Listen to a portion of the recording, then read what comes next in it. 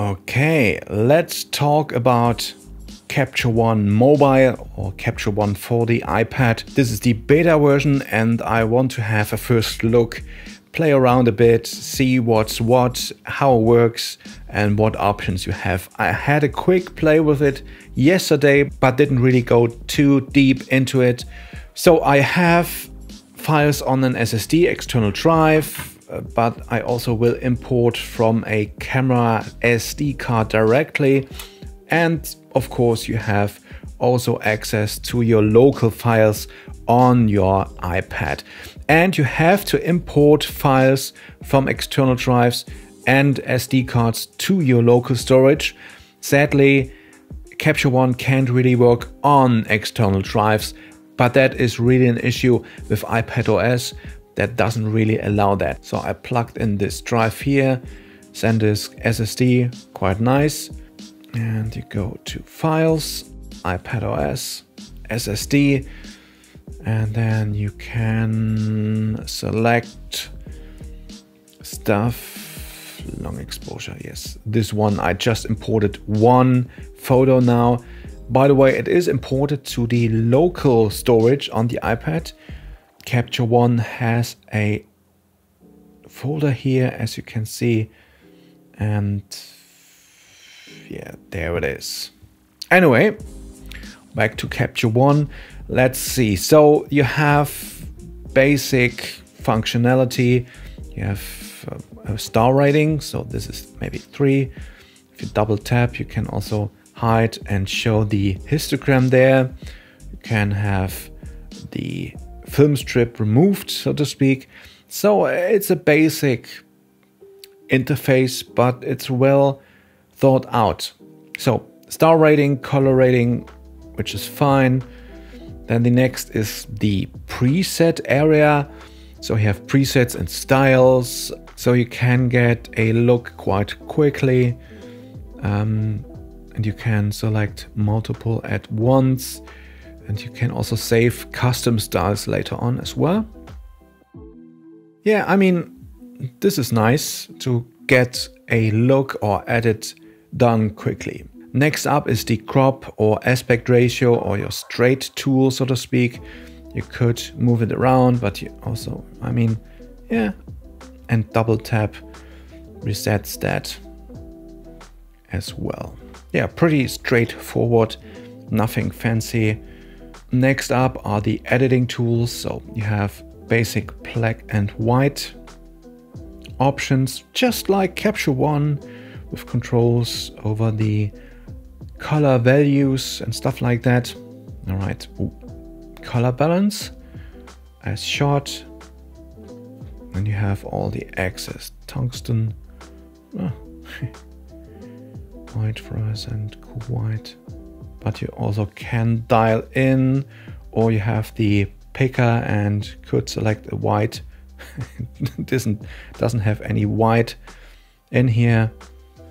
And as you can see, you basically don't need the pen at all. You have the left and right controls. You don't have to move hands or something. Don't have sliders.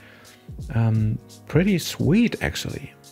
And it's really fine controls, so you have to move it quite a bit.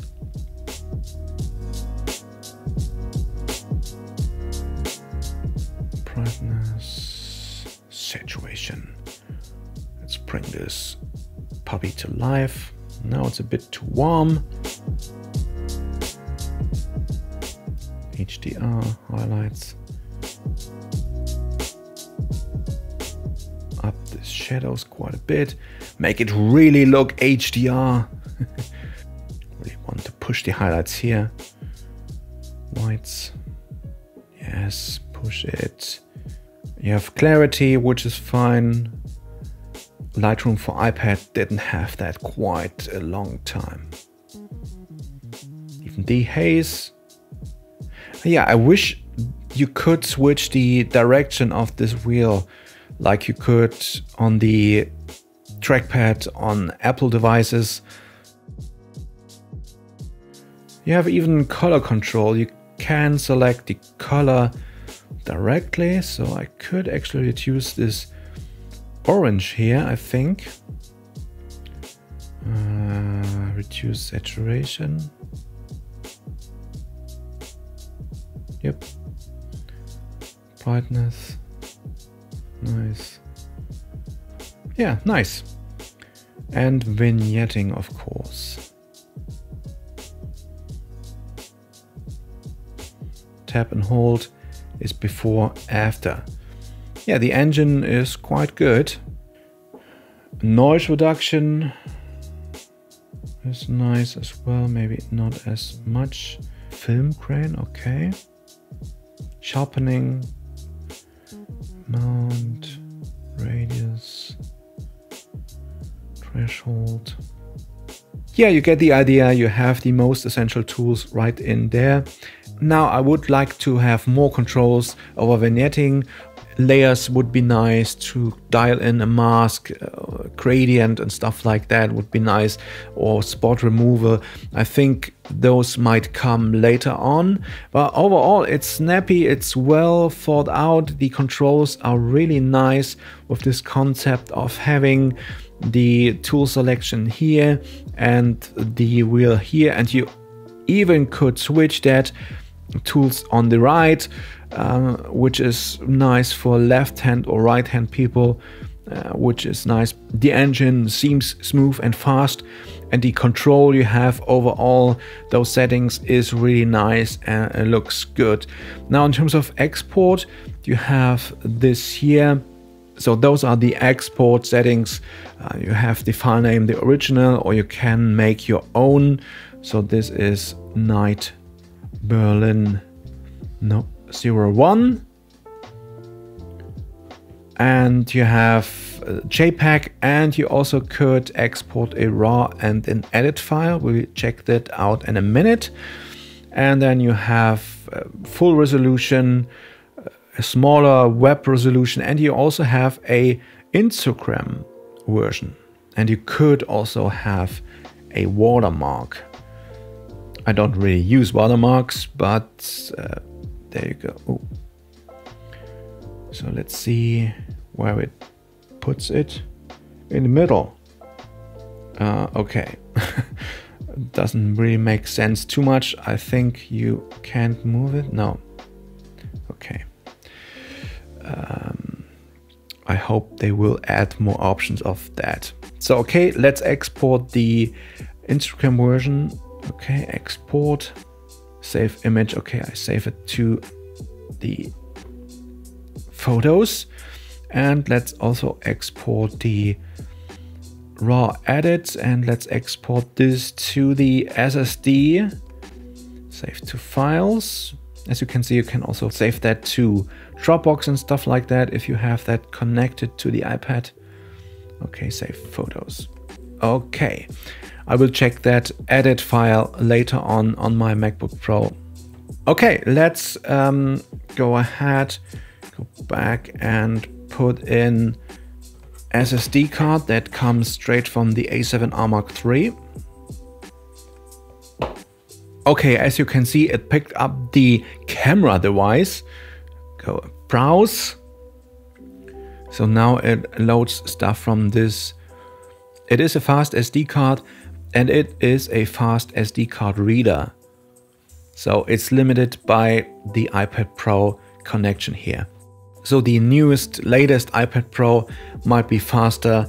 All right, so you have all your photos here, quite a few photos here from the latest graffiti job we shot. So let's import some. So the question is, can you zoom in? Not enough space, okay. Can I deselect all? Yes. Okay, as you can see, it shows how much drive space you have locally. I have the smallest storage, so only have 26, so I can't import everything, but I can't really zoom in too much, which is a bit odd. It would be nice to have a full screen view, so I can actually see if I really want to import this photo, if it's sharp, if it's nice So I really have to select with this view here. As you can see with those photos here, would be nice to see if I really nailed focus. So I really have to import all of those to see if they are actually any good. All right, especially with those, if the spray can is in focus. All right, let's import all those. So you can make albums. So name this graph 1. Select those and select all, add to. Okay, here we go. Graph 1, add. Now they are in there. Now I can see which is what. Let's rate those. Yeah, see, this is out of focus here. I actually can delete that right away. Delete. And here. Yeah, this is not in focus. And this is. So I couldn't really see that in the import window, which would have been nice. Okay, let's edit this. It's pretty straight. White balance. It was shade. No, that's too warm, cloudy. The good thing about the iPad is it is a really nice screen. So I'm really confident that this is really nice. Yeah, and I really like those controls here. I don't really need to use the pencil, which is a bit sad though. Yeah, let's push this color right there. Exposure. Yeah, bring down the highlights in a minute. Let's see what the histogram does. Yeah, shadows, push those shadows a bit too much. We use a vignette anyways. What does the whites? Nothing. Clarity, yes, we could. Structure, yes, we really want to push that right there. Dehaze, not quite sure. This is shot with the 85 size baddest, so I want this haziness. Color, maybe we try to push that yellow a bit more, or the orange yellow green.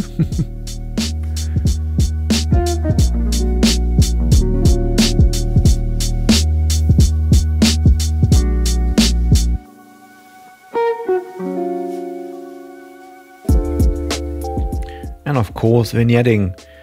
Now I would like to have a bit more control over the vignette itself. I mean, you could select ellipse, circular on crop, which is fine.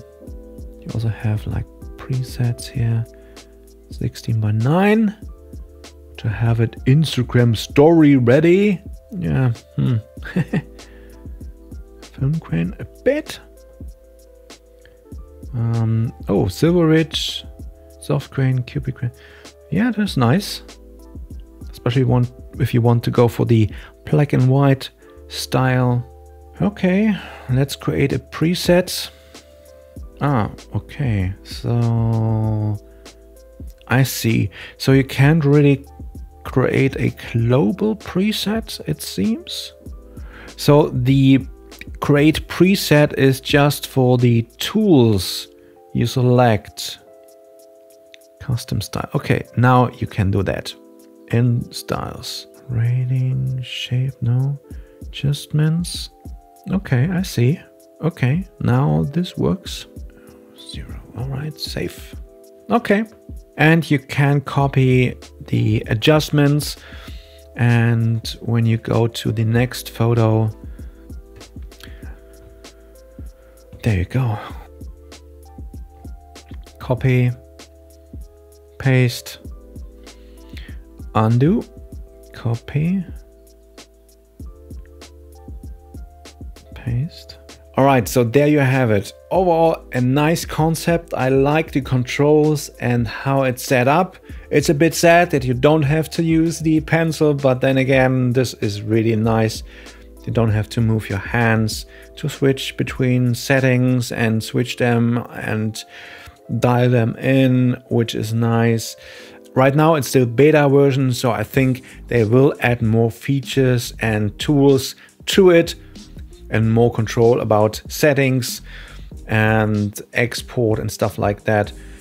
But for a first version of this, it's great. I mean, this is made for on the road, on the go, to edit quickly something for a client, for weddings or something like that. This is nice, and I think I like it much better and works smoother than Lightroom on the iPad. So let's switch to the MacBook Pro and open up those files I exported, and let's see how it works and if those edits translate to the big version and how I can work with that in Capture One on the MacBook. All right, let's connect this SSD from the iPad to my MacBook Pro and let's see what is what. So there are those files here, EJP. All right, let's go into the files, iPad, and let's see what's what. Okay. And let's see if anything is here. Exposure. Yes, clarity. Yeah, it seems that all the adjustments translated to the full Capture One on the MacBook Pro here, which is fine and which is nice. So you can start the edit and selection kinda on the iPad Pro. The selection is a bit different because, yeah, I really need that zoom in functionality in the import window. And also, yeah, it is a bit bad or sad that I can't really work on the SSD directly.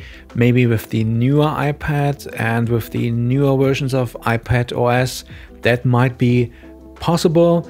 But I really would like to work on SSD directly and have a session basically on this SSD and transfer that session to the Capture One on the Mac or PC or whatever directly. That would be nice. Now, also talking about all the options and tools, now that I see all the tools I have in the full version of Capture One on the Mac, yeah, I really miss the levels.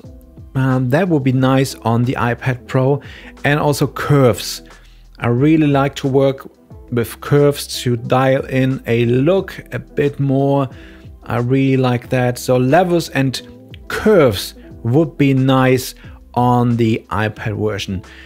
Yeah, lens correction maybe, but not quite sure if that is really essential. Base correction, yes, I also like to use extra shadow and pro standard stuff like that.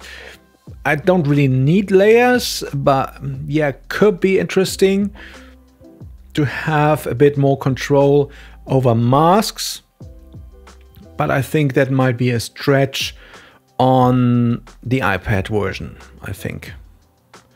But now I have more control about the vignetting, and I could reduce the vignetting itself here. There you go. Also here, I would use a gradient. Yeah, but overall, yeah, it's nice that you can start your edit on the iPad and transfer that to the big version on the Mac or your system. Yeah, levels and curves would be nice. Anyways, yeah, pretty nice. I'm really excited because I really like Capture One. The color engine of Capture One is much better than Lightroom in my opinion, and overall the workflow and the tools are pretty good. The images just look better coming out of Capture One for my taste, in my opinion. And it's nice to have that on the go, on the road, quickly editing pictures there is nice on the iPad, and it works smoothly. Anyways, that's it. That was just a nice first look and play with Capture One on the iPad and what options you have in the beta version. And I can't wait to see the full version, maybe with levels and curves as well, and zooming in on the import window. Those are the three essentials that are really missing, I think. Okay, see you in the next one. Back to work.